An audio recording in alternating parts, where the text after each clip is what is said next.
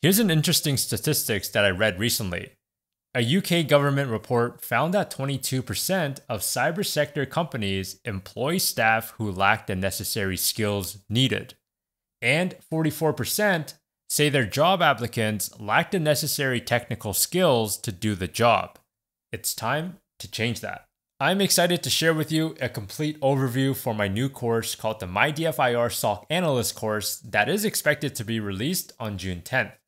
But before I begin, my name is Steven, and I've been in cybersecurity for over 5 years now, working specifically within the security operations domain.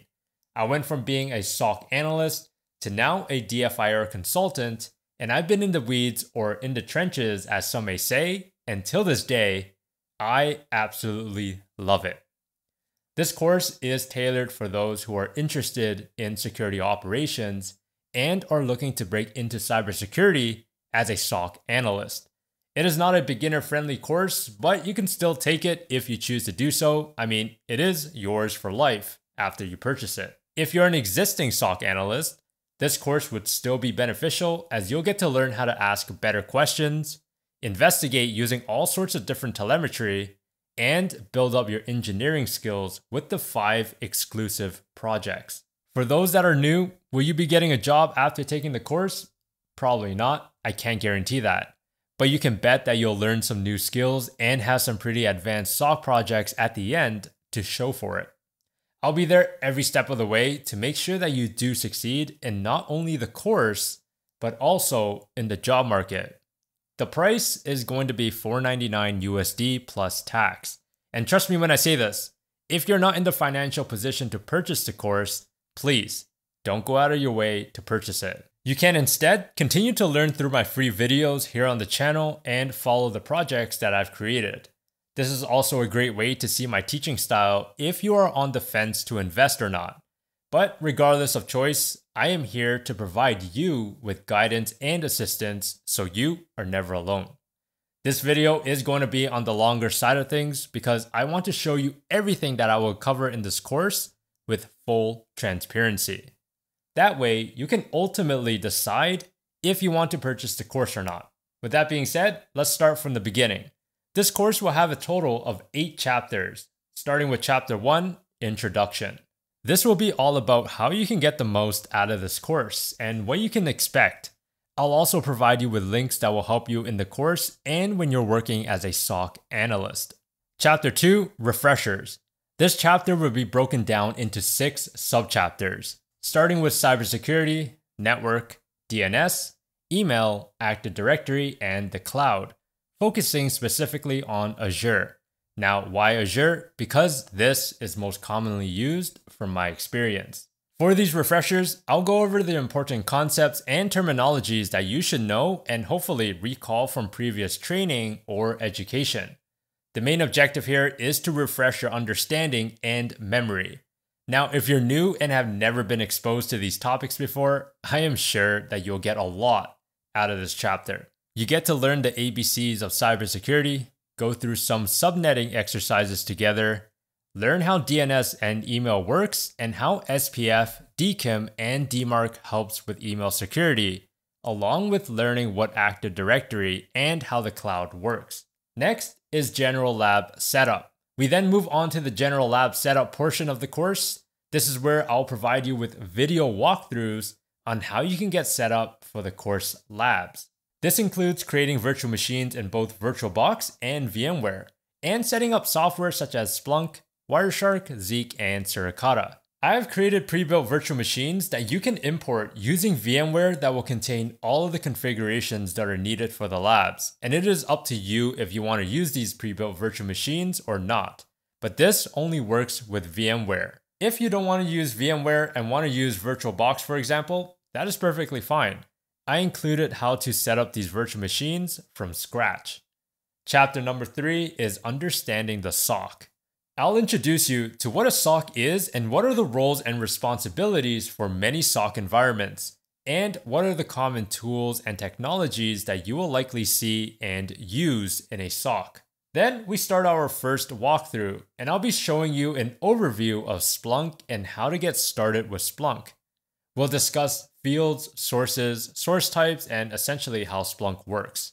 Keep in mind, a tool is just a tool, but I chose Splunk as that is quite popular for many real-world environments.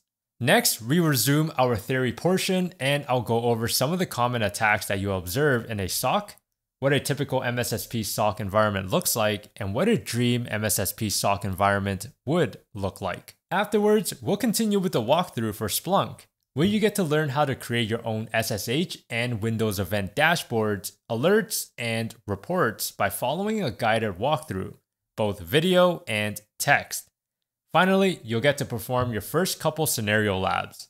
These scenario labs are built to mimic real-world environments, where you are tasked to create your own dashboard, alert, and report in Splunk. Chapter number 4, Frameworks. I'll introduce you to frameworks that will help you as a SOC analyst when it comes to investigations. This will include some incident response frameworks, Lockheed Martin Cyber Kill Chain, the MITRE ATT&CK framework, and the Pyramid of Pain. During the MITRE ATT&CK portion, you'll get to do an exercise where I'll provide you with an IR report, incident response report, and you are tasked to pick out the main points and map them to the MITRE ATT&CK framework. Chapter number 5, Open Source Intelligence. I'll show you what is possible with OSINT and why it is important whenever you perform investigations. I'll introduce you to some of the available tools, and similar to chapter number 4, I'll provide you with an exercise where you will receive an alert for suspicious activity. You will then be tasked to perform OSINT and provide as much information as you possibly can for that particular alert. And then chapter 6, Art of Investigations. This chapter has 7 subchapters and is the meat of the course where many would find the most interesting. I can almost guarantee that you will learn something new if you haven't already in the earlier chapters. I begin showing you what makes up a great investigation, how you can start to triage and perform analysis, and I'll show you how you can start to develop and ask better questions. We'll go over the importance of data sources and introduce you to the benefit of timeline analysis. I'll then walk you through on how to create an investigation report, how to create better case notes, aka notes within a ticketing system, because trust me, you'll want to have good case notes. And then I'll provide you with a structured process that then you can take away and apply immediately. Lastly, you will be presented with an advanced lab. These advanced labs are optional, but they are for you to practice what you learned and will help you level up your hands-on skills. Advanced labs will not have a video or text walkthrough. Instead, you will be tasked with a deliverable such as a report and recommendations that you will send to me, and then I will review your work. I did it this way because I want my students to be superstars in the SOC. You aren't here to just follow guides and get through the course. You are here to learn and get the most out of the course. We then move on to chapter 6.1, which is the first subchapter, and this will cover investigations related to emails. I'll provide you with investigation tips and questions that you can ask yourself whenever you're performing an email investigation. You'll have a total of 3 labs. 2 are labs that will provide video and text walkthroughs, and 1 is going to be an advanced lab where you will send me a deliverable. I'll also provide you with a list of bonus email analysis tools and walk you through on how you can utilize them and install them to help you in the future. Chapter 6.2 is identity. Similar to the email chapter, but with more focus towards the identity portion. I'll first go over business email compromise and then domain user account compromise, while providing you with actionable investigation tips and questions to ask yourself during an investigation. You'll have a total of 3 labs. 2 of them will have a video and text walkthrough, and 1 is an advanced lab where you will perform a timeline analysis.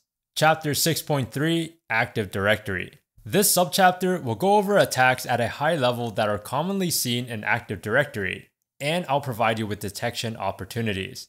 Now, currently, there are no labs for the subchapter because, spoiler alert, many of these attacks are actually pretty difficult to detect and will generate a lot of false positives, but I'll likely have something in the future. Chapter 6.4, Network. This is going to be a fun subchapter as I'll be discussing NetFlow, PCAPs, TLS, and JAW hashes. And yes, there will be an investigation tips and questions that you can use. There will be a total of 11 labs, and one of the labs is going to be a scenario where a client reported that their computer was acting strange and have provided you with a PCAP. You're tasked to understand what happened and what are the next steps and recommendations are. As mentioned previously, scenario labs will have both a video and written guide to help you if needed. There will also be an advanced lab where your skills will be put to the test, as you will be providing me with the deliverable. Chapter 6.5, Malware. It is time to play with malware. I'll introduce you to basic static and dynamic malware analysis. You'll learn how to investigate common file types such as PDFs, Office documents, JavaScript, and portable executables such as EXEs and DLLs. I'll also walk you through on how you can tackle basic obfuscation.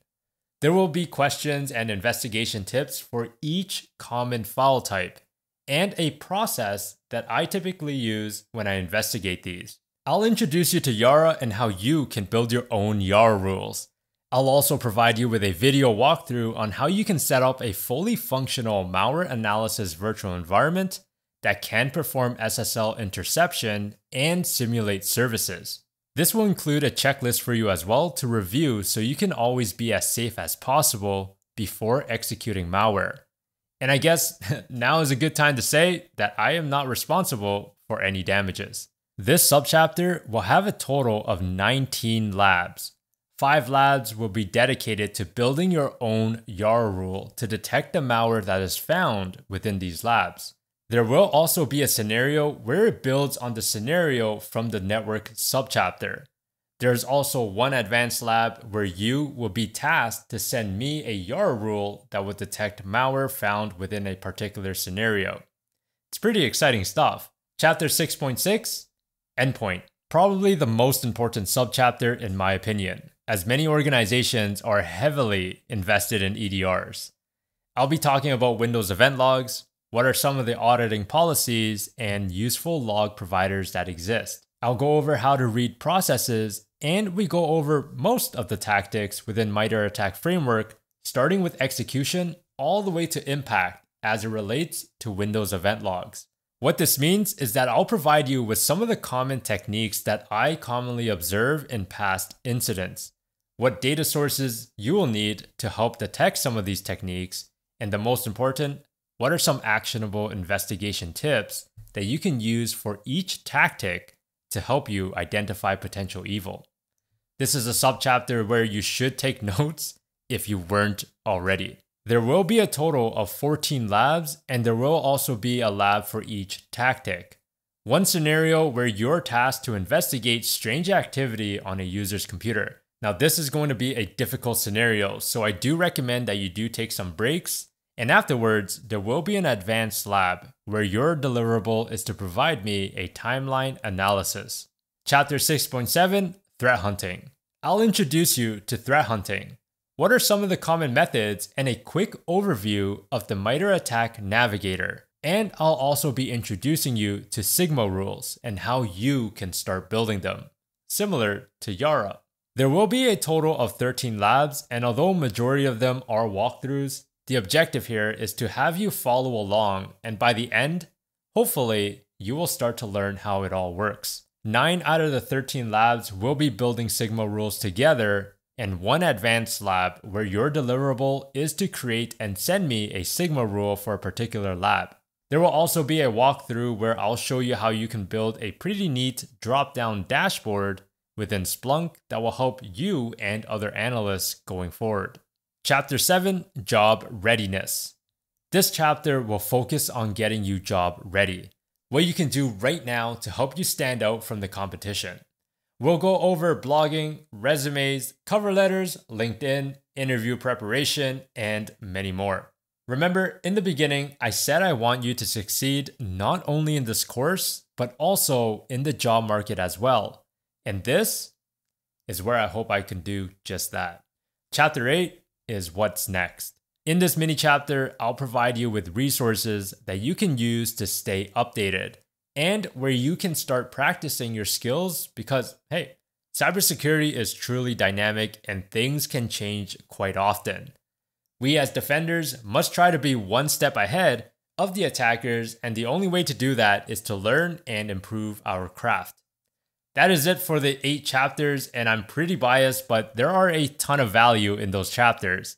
And after you complete them, you aren't done with the course yet. You'll then move on to the final capstone. The final capstone will have over 1.2 million events, along with a large PCAP file that is roughly 8 gigs in size for you to analyze. In fact, here's the capstone scenario.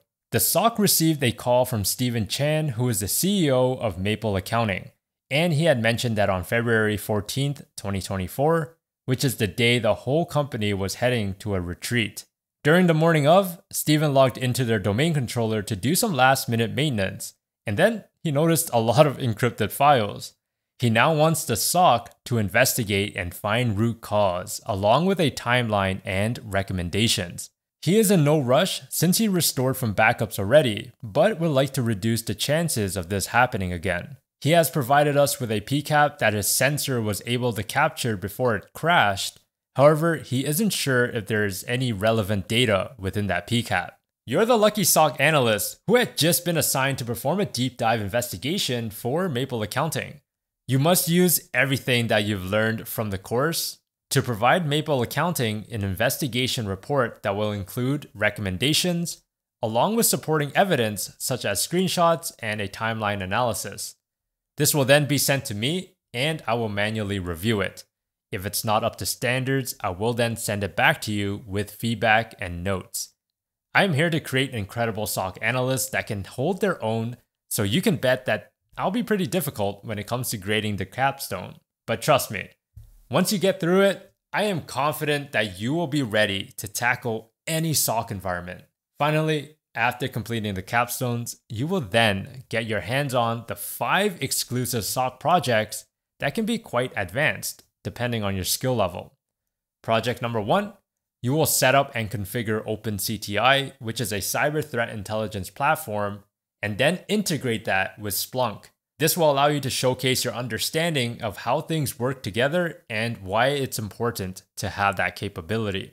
Project 2, spin up Alchemy and utilize it for PCAP indexing and searching.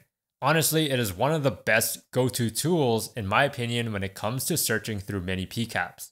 Project number 3, create a honeypot for both Linux and Windows, and then ingest that into Azure Sentinel, along with creating logic apps, which are playbooks. This project is not only modern, but will impress a lot of hiring managers. Project number 4, create a full detection lab. You'll learn how to set up proper logging on Windows servers, how to forward data from Zeek, Suricata, firewalls, and many other assets. By the end, you'll have a network/endpoint monitoring environment that will mimic a small to medium-sized business. Imagine talking about that during an interview. Project number 5, Splunk SOAR integration. Since Splunk is quite popular, I thought to show you how you can integrate Splunk SOAR with Splunk and how you can create playbooks that will perform automated response. I know that I am repeating myself, but I am here to create incredible SOC analysts, and I want to help you succeed in the job market. With these exclusive projects, you'll definitely impress hiring managers. I can almost guarantee that.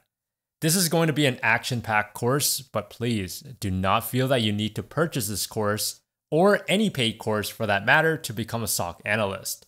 You can always look into free resources that are out there, such as the content listed on my YouTube channel. But if you're interested and in the financial position to do so, click on the link down below in the description and join the waitlist. I'll be sending a special offer near the release date via email. Just remember, no matter what you choose to do, I'll be here to help you along the journey. You are never alone, because in this community, we do things differently.